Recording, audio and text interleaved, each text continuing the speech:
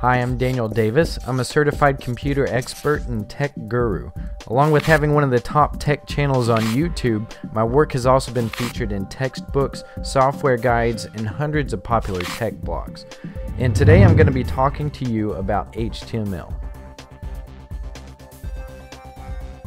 HTML is the coding language that web pages are written in. And contrary to popular belief, you don't need any special software to create a web page.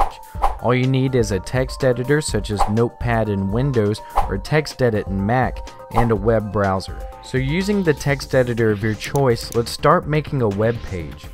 Now the core of HTML lies in its use of markup tags.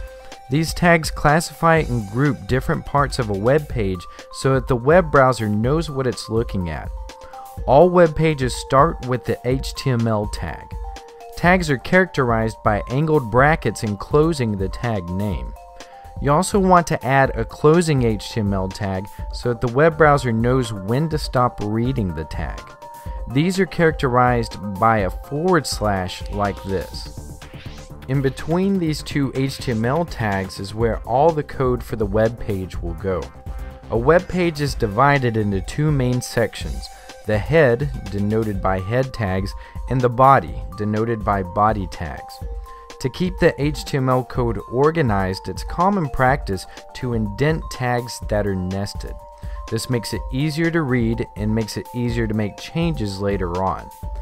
Let's take a look at the body tag first. Whatever you put between these two tags is what will appear on the web page. This is where we'll put our text. The text itself has its own tag, which is P for paragraph. Now go to File, Save As, and call it index.html, and change the file type to all files in Notepad or web page in TextEdit.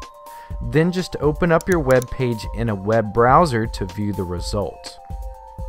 Now let's take a look at the head section. The head section of a web page contains meta information for the page, such as the page title. Search engines use the head information to determine how to list your website in search results. So let's give our page a title using the title tags. Then go ahead and save your page and refresh your browser. At the top of the browser, you should see that the name has changed to your page title. Congratulations, you've just made your very first basic website.